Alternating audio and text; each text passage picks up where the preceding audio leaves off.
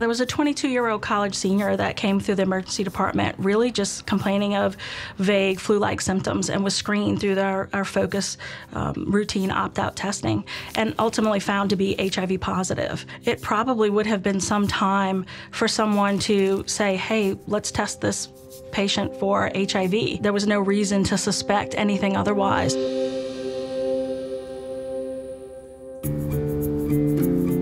When I took office in 2017, we were in a crisis. There are notable racial disparities in HIV diagnosis and care outcomes within African American communities here in Louisiana. I was concerned about my community. It could no longer be ignored or minimized. It had to be addressed.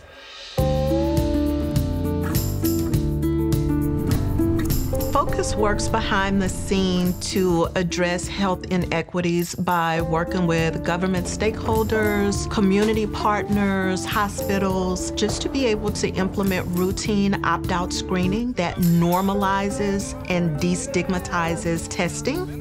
Everyone needs to know that it is all right to get tested, and knowing your status, knowing what life you have to live. It helps you support the individual because you know what they're going through.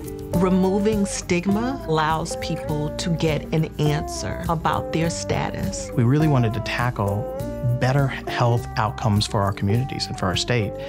And so it made sense in the emergency department that we can incorporate a program like Focus that actually brought resources in to help us do the work and do this testing. Right or wrong, a lot of people are still using emergency departments as a safety net for access to primary care. Focus is absolutely a systematic change. It's hardwiring these workflow into the fabric of the emergency department. We've altered our electronic health record to incorporate the screening questions during triage.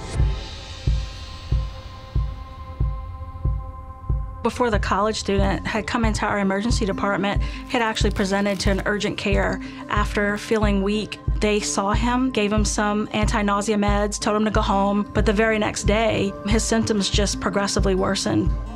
That caused him to go to one of our sites, and he got screened. He is identified early, he's linked to care early, and unable to transmit that disease. Before Focus started, we had tested that year about 150 patients. Last year, we tested about 30,000 patients across the different facilities that are doing the program now. Focus has really allowed us to get to patients and identify them sooner and not just realize that they're positive for these diseases, but then help them navigate the healthcare system and actually get connected with care.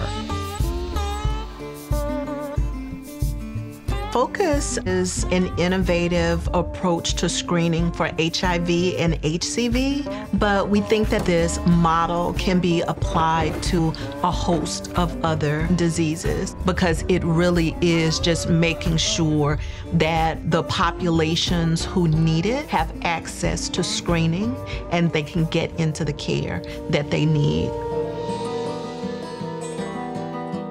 I have seen firsthand the power of collaboration and the need for collaboration if you are going to see results. I would encourage other cities to connect with local nonprofits, organizations like Gilead, who are front and center when it comes to public health issues.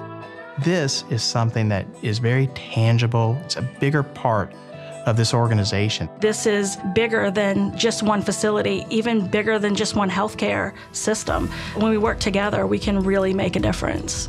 If we screened all of our patients that come through our emergency departments in 1 year, we could potentially identify 40,000 positive HIV or hepatitis C antibody patients. When you start thinking about stopping the transmission of those 40,000 patients, you're really talking about stopping the spread to potentially millions of people. That's how we end the epidemic.